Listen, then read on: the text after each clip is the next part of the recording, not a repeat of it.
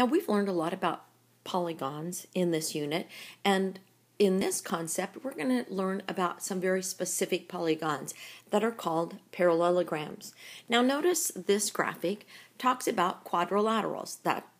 Those are four-sided figures, and parallelograms, all parallelograms, are quadrilaterals.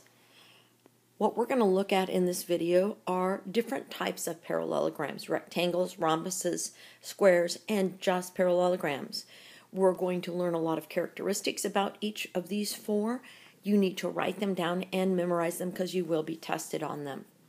So let's get right to it. For all parallelograms, a parallelogram is first a quadrilateral, so it's always a four-sided figure. A parallelogram has opposite sides that are congruent. That means opposite sides are the same length. Parallelogram opposite sides are also parallel. That's where it gets its name from.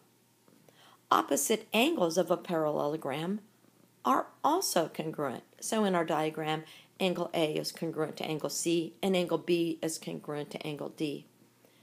Consecutive angles, that means two angles right together, are supplementary. So we could look at our diagram and say, if I added angle A and angle B, I would get 180 degrees, because that's what supplementary means.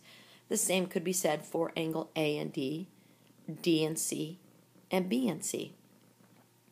The diagonals of a parallelogram bisect each other. That means they cut them into two congruent segments. Make sure that you have these all written down, and you will need to memorize them. Let's look at the characteristics of a rhombus, which is a type of parallelogram. So it's a four-sided figure, and it has all the properties of a parallelogram. It also has these properties. A rhombus has all sides congruent. The diagonals of a rhombus they don't not only bisect each other, they are perpendicular. And the diagonals of a rhombus bisect a pair of opposite angles. Again, you need to write all of these down and memorize that these are characteristics of a rhombus. Now, the characteristics of a rectangle, in addition to all of the characteristics of a parallelogram, all the angles of a rectangle are 90 degrees. They're right angles. The diagonals of a rectangle not only bisect each other, they're congruent. Again, write these down and memorize them. The characteristics of a square are that a square is a rhombus and it is also a rectangle. So it shares all of the characteristics of a parallelogram, all of the properties of a rhombus, and all of the properties of a rectangle.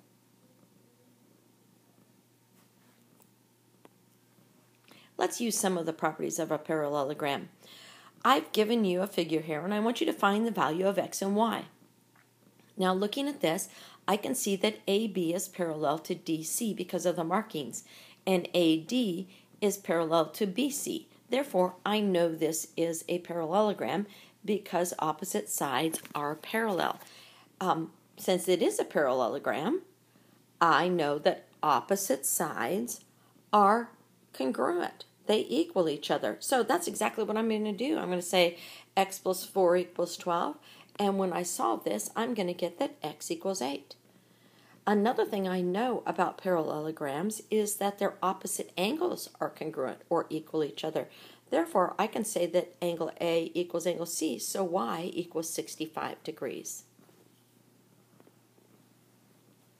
For any rhombus, QRST, decide whether the given statement is always or sometimes true and explain your thinking.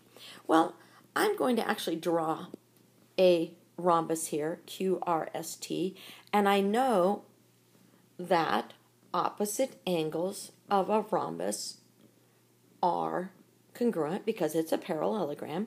So I know that Q has to be congruent to S, And I'm going to draw another kind of a rhombus here, which is a square, because a square is also a rhombus. So in this particular diagram, Q is not only congruent to S, it's congruent to all of the other sides, including R. So I would say angle Q is congruent to angle R sometimes when a rhombus is a square. But Q is congruent to S always.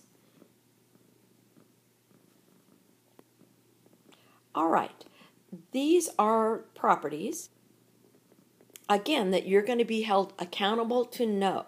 So make sure that you do a lot of studying on this and you're ready for your practice.